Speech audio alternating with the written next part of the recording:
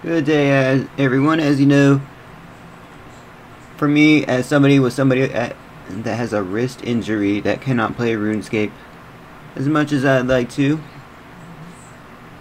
we have a poll that I posted. As I'm also somebody that takes breaks from RuneScape periodically because of health issues. We have a poll, guys. What, even if they allow us to keep doing this series, what spell should we do our next retrospect on, guys? I'm pretty excited to do the next spell, which is going to be either Fire Surge or Entangle here. So let me know if you'd like to vote.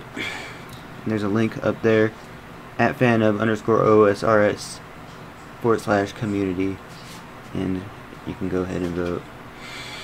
These videos get like 30 views and they don't really help the most, but hey, maybe one day if you guys like that kind of just filler information, then you can go ahead and watch more of the retrospectives. So cheers.